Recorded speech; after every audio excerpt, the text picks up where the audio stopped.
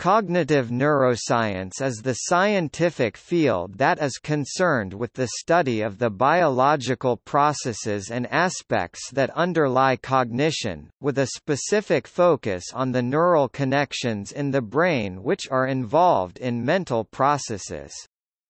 It addresses the questions of how cognitive activities are affected or controlled by neural circuits in the brain. Cognitive neuroscience is a branch of both neuroscience and psychology, overlapping with disciplines such as behavioral neuroscience, cognitive psychology, physiological psychology and affective neuroscience.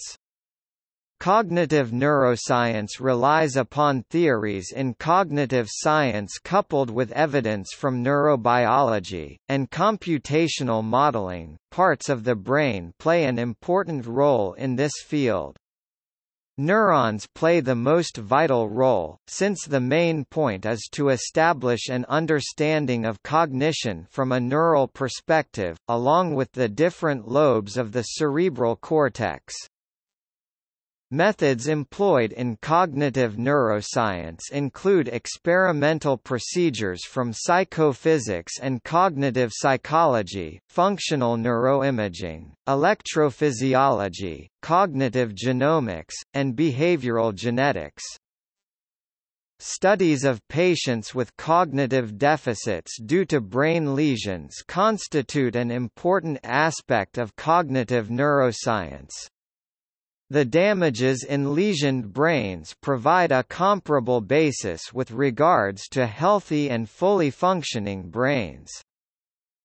These damages change the neural circuits in the brain and cause it to malfunction during basic cognitive processes, such as memory or learning. With the damage, we can compare how the healthy neural circuits are functioning, and possibly draw conclusions about the basis of the affected cognitive processes. Also, cognitive abilities based on brain development are studied and examined under the subfield of developmental cognitive neuroscience. This shows brain development over time, analyzing differences and concocting possible reasons for those differences. Theoretical approaches include computational neuroscience and cognitive psychology.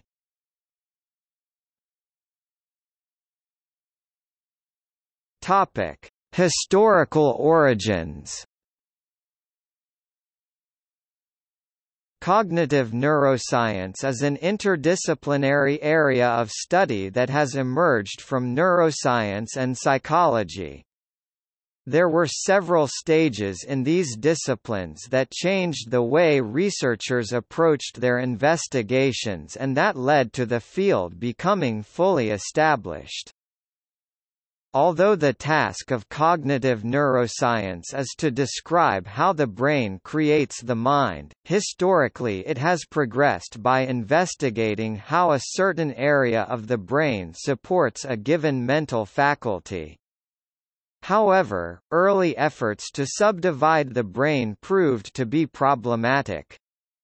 The phrenologist movement failed to supply a scientific basis for its theories and has since been rejected.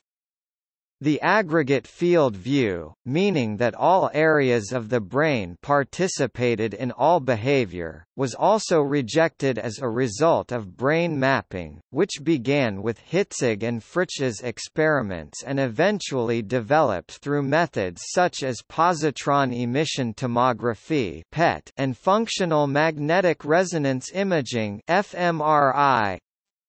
Gestalt theory, neuropsychology, and the cognitive revolution were major turning points in the creation of cognitive neuroscience as a field, bringing together ideas and techniques that enabled researchers to make more links between behavior and its neural substrates.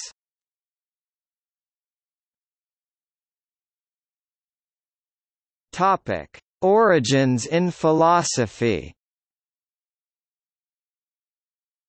Philosophers have always been interested in the mind.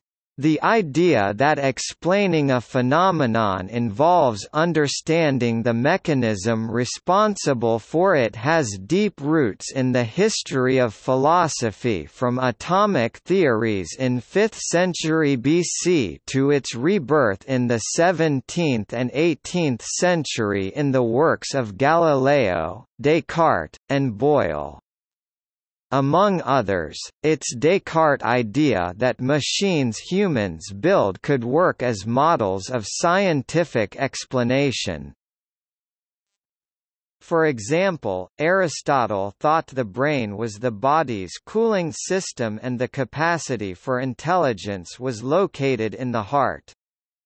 It has been suggested that the first person to believe otherwise was the Roman physician Galen in the 2nd century AD, who declared that the brain was the source of mental activity, although this has also been accredited to Alcmaeon.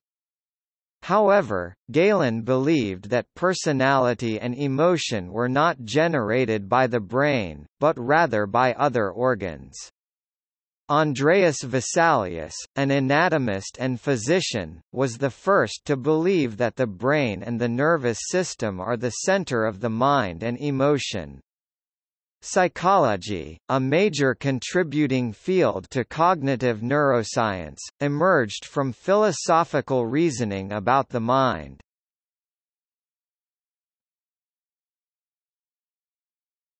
Topic: 19th century.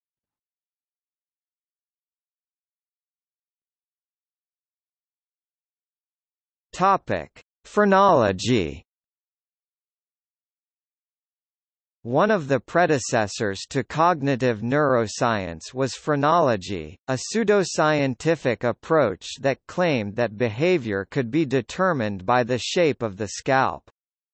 In the early 19th century, Franz Joseph Gall and J. G. Spurzheim believed that the human brain was localized into approximately 35 different sections.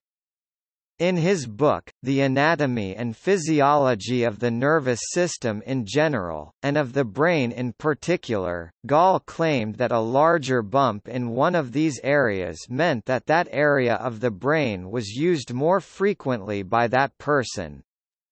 This theory gained significant public attention, leading to the publication of phrenology journals and the creation of phrenometers, which measured the bumps on a human subject's head. While phrenology remained a fixture at fairs and carnivals, it did not enjoy wide acceptance within the scientific community. The major criticism of phrenology is that researchers were not able to test theories empirically.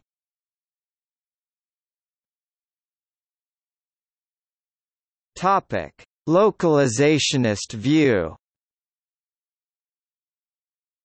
The localizationist view was concerned with mental abilities being localized to specific areas of the brain rather than on what the characteristics of the abilities were and how to measure them. Studies performed in Europe, such as those of John Hewlings Jackson, supported this view. Jackson studied patients with brain damage, particularly those with epilepsy. He discovered that the epileptic patients often made the same clonic and tonic movements of muscle during their seizures, leading Jackson to believe that they must be occurring in the same place every time. Jackson proposed that specific functions were localized to specific areas of the brain, which was critical to future understanding of the brain lobes.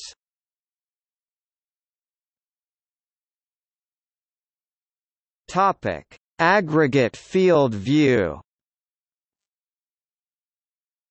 According to the aggregate field view, all areas of the brain participate in every mental function. Pierre Florenz, a French experimental psychologist, challenged the localizationist view by using animal experiments. He discovered that removing the cerebellum in rabbits and pigeons affected their sense of muscular coordination, and that all cognitive functions were disrupted in pigeons when the cerebral hemispheres were removed. From this he concluded that the cerebral cortex, cerebellum, and brainstem functioned together as a whole. His approach has been criticized on the basis that the tests were not sensitive enough to notice selective deficits had they been present.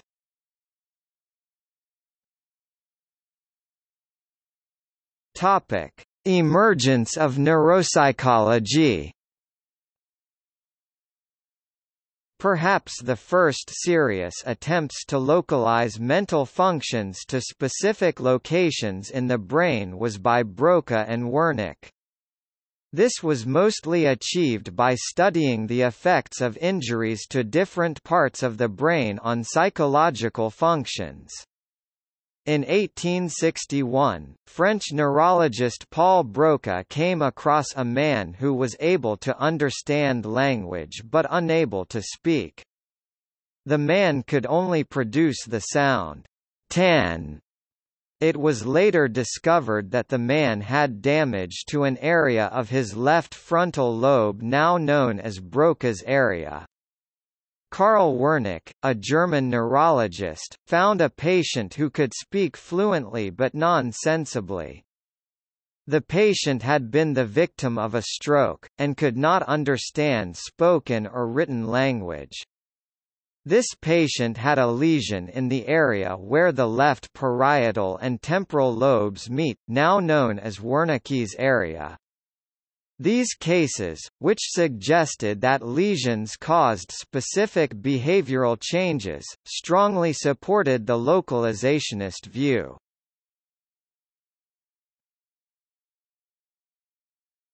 Topic: Mapping the brain. In 1870, German physicians Eduard Hitzig and Gustav Fritsch published their findings about the behavior of animals. Hitzig and Fritsch ran an electric current through the cerebral cortex of a dog, causing different muscles to contract depending on which areas of the brain were electrically stimulated. This led to the proposition that individual functions are localized to specific areas of the brain rather than the cerebrum as a whole, as the aggregate field view suggests. Brodmann was also an important figure in brain mapping. His experiments based on Franz Nissel's tissue staining techniques divided the brain into 52 areas.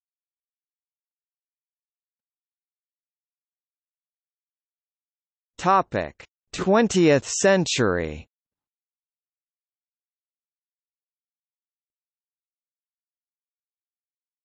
Topic: Cognitive revolution.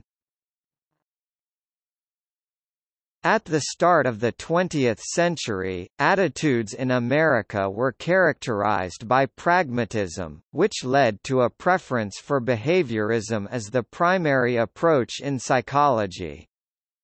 J. B. Watson was a key figure with his stimulus-response approach. By conducting experiments on animals he was aiming to be able to predict and control behavior. Behaviorism eventually failed because it could not provide realistic psychology of human action and thought. It focused primarily on stimulus-response associations at the expense of explaining phenomena like thought and imagination. This led to what is often termed as the cognitive revolution.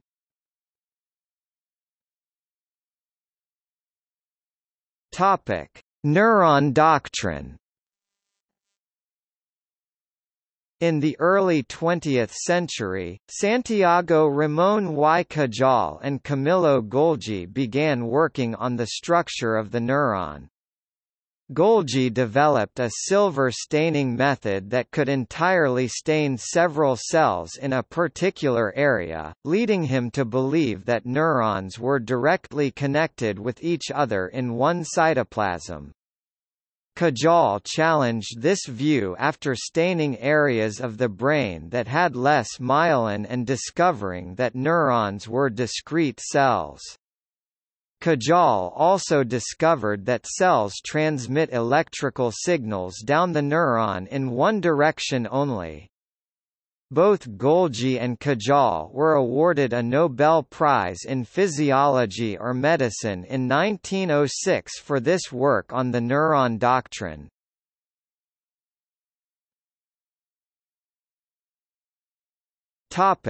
Mid-late 20th century.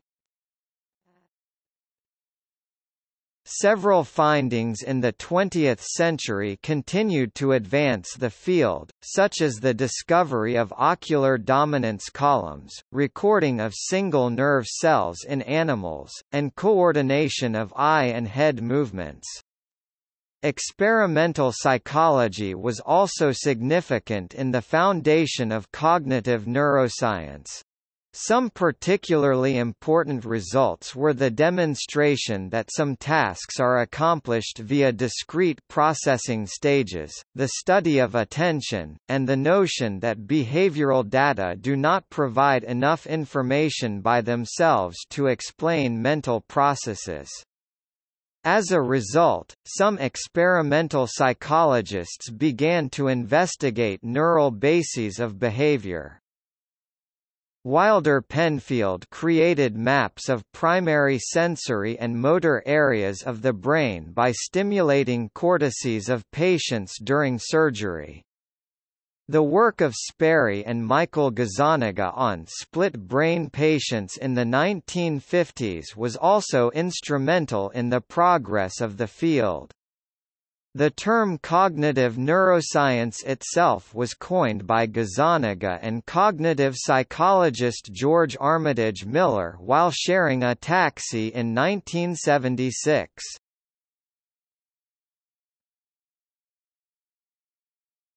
Topic: Brain mapping.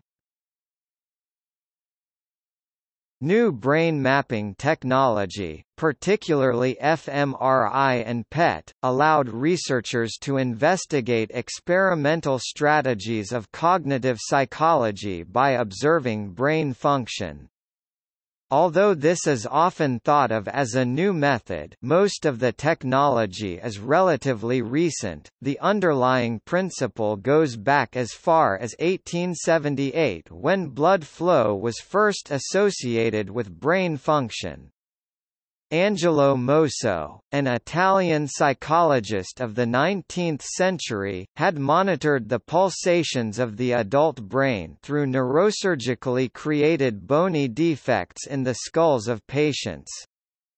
He noted that when the subjects engaged in tasks such as mathematical calculations, the pulsations of the brain increased locally.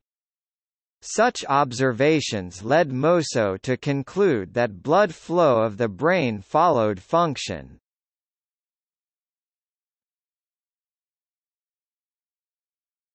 Topic: Emergence of a new discipline. Birth of cognitive science. On September 11, 1956, a large-scale meeting of cognitivists took place at the Massachusetts Institute of Technology. George A. Miller presented his The Magical Number 7, Plus or Minus 2 paper, while Noam Chomsky and Newell and Simon presented their findings on computer science. Ulrich Neisser commented on many of the findings at this meeting in his 1967 book Cognitive Psychology. The term psychology had been waning in the 1950s and 1960s, causing the field to be referred to as cognitive science. Behaviorists such as Miller began to focus on the representation of language rather than general behavior. David Marr concluded that one should understand any cognitive process at three levels of analysis. These levels include computational, algorithmic, representational, and physical levels of analysis.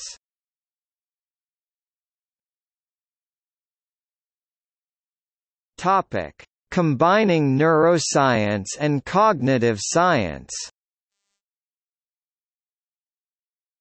Before the 1980s, interaction between neuroscience and cognitive science was scarce.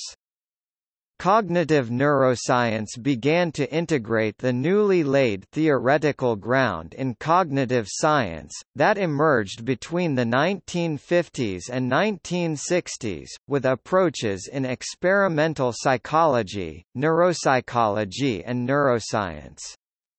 Neuroscience was not established as a unified discipline until 1971. In the very late 20th century, new technologies evolved that are now the mainstay of the methodology of cognitive neuroscience, including TMS (1985) and fMRI (1991). Earlier methods used in cognitive neuroscience include EEG, human EEG 1920, and MEG 1968. Occasionally cognitive neuroscientists utilize other brain imaging methods such as PET and SPECT. An upcoming technique in neuroscience is NIRS, which uses light absorption to calculate changes in oxy- and deoxyhemoglobin in cortical areas. In some animals, single-unit recording can be used. Other methods include microneurography, facial EMG, and eye tracking. Integrative neuroscience attempts to consolidate data in databases, and form unified descriptive models from various fields and scales, biology, psychology, anatomy, and clinical practice. In 2014, Stanislas Dehaene, Giacomo Rizzolatti and Trevor Robbins, were awarded the Brain Prize for their pioneering research on higher brain mechanisms underpinning such complex human functions as literacy, numeracy, motivated behavior and social cognition, and for their efforts to understand cognitive and behavioral disorders. Brenda Milner, Marcus Reichel and John O'Keefe received the Kavli Prize in Neuroscience for the discovery of specialized brain networks for memory and cognition, and O'Keefe shared the Nobel Prize in Physiology or Medicine in the same year with May-Britt Moser and Edvard Moser for their discoveries of cells that constitute a positioning system in the brain.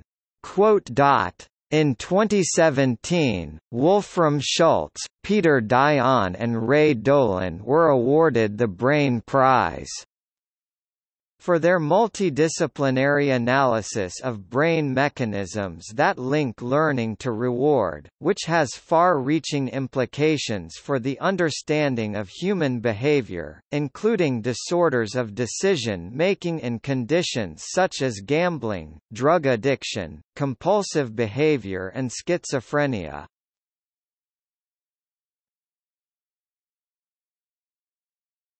Topic: Major contributors to the field.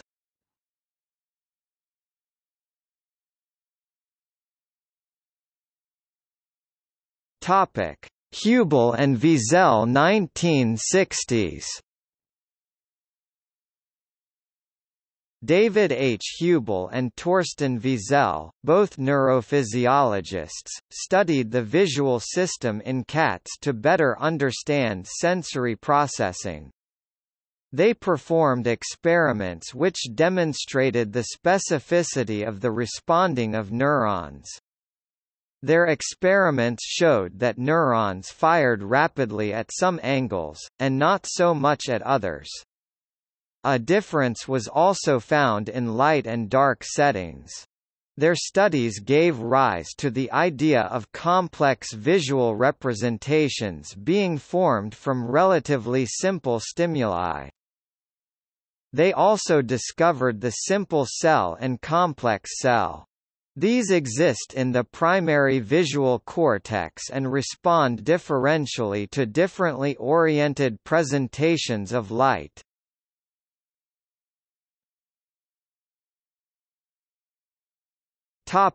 Recent trends. Recently the foci of research have expanded from the localization of brain areas for specific functions in the adult brain using a single technology. Studies have been diverging in several different directions, exploring the interactions between different brain areas, using multiple technologies and approaches to understand brain functions, and using computational approaches.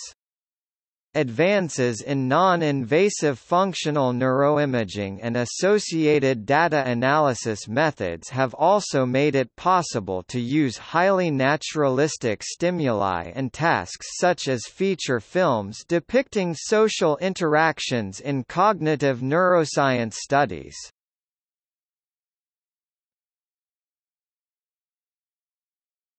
Topics. Attention, change blindness, consciousness, decision-making, learning, memory, language, mirror neurons, perception, social cognition, emotions.